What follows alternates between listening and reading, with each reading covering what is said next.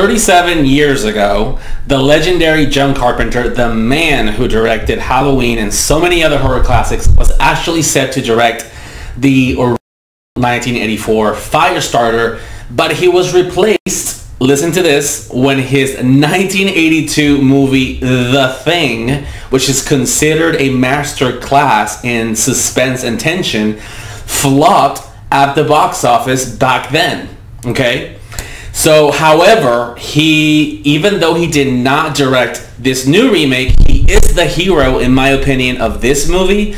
And the reason I did not turn the TV off, because he composed all of the music and it is spectacular. He, after all, created one of the most recognizable horror scores with Halloween, so it goes without saying he knows what he is doing. And the score for this one is very 80s, is very synthwave, which is my favorite kind of music, but it also fits the material really well. Alright, so let's begin. Unless you live under a rock, you know what this movie is about, but just in case you don't know, here's a quick side clip notes. So after being experimented on by a secret government entity called The Shop, Andy McGee develops psychic powers and meets the love of his life. Together they have a daughter, Charlie, with a power of her own, and The Shop will stop at nothing to get them back. So this movie is based on a Stephen King novel of the same name and a remake of the 1984 movie that stars a very young Drew Barrymore, who was great. And I believe it was her second movie after E.T.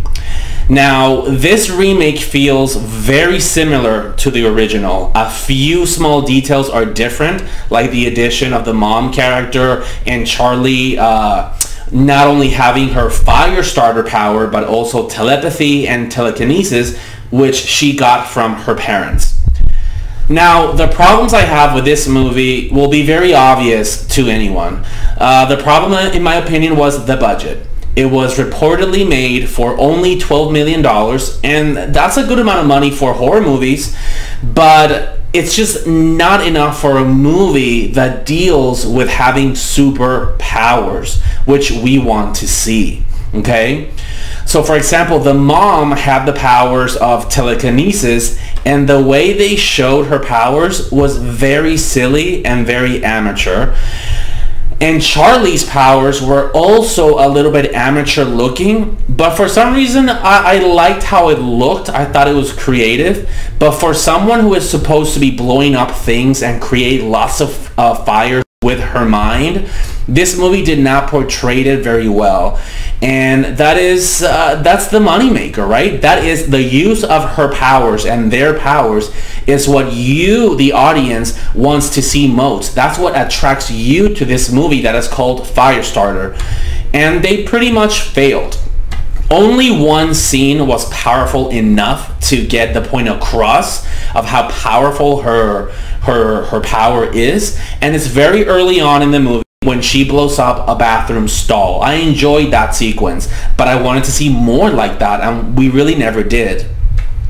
Now, the visual of the powers were terrible, but again, John Carpenter and his team made the powers have a little bit more impact in the movie by the sound that they make when the characters use them.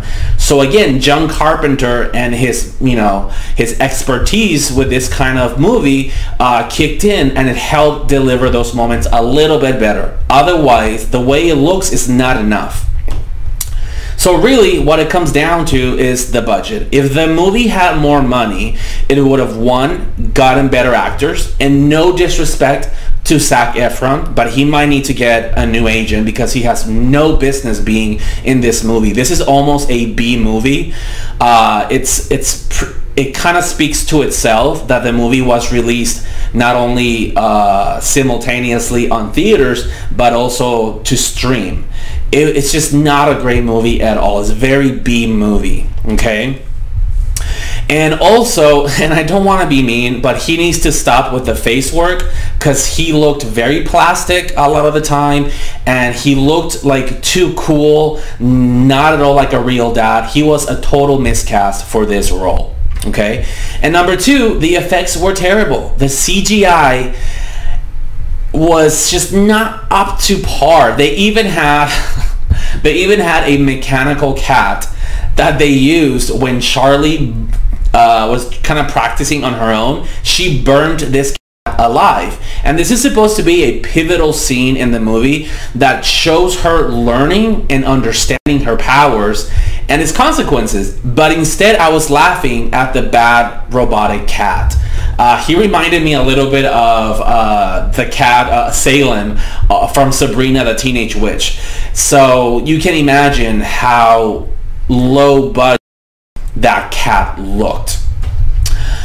But anyways, moving on to the things that I liked other than the music, which I already said, I enjoyed the little girl who played Charlie. Her name is Ryan Kiera Armstrong, and she had her moments where I saw a lot of strength in her performance, and she had good chemistry with Zac Efron, and that really helped to sell the story and move it forward, and for us and for me to keep watching the movie.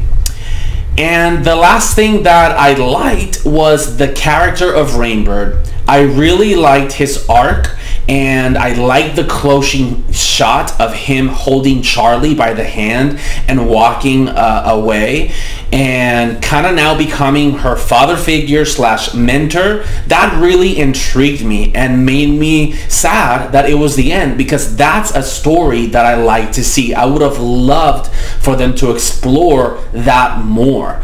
Maybe they're hoping for a sequel. I don't believe that's ever going to happen, but that story would have been great to see explored more.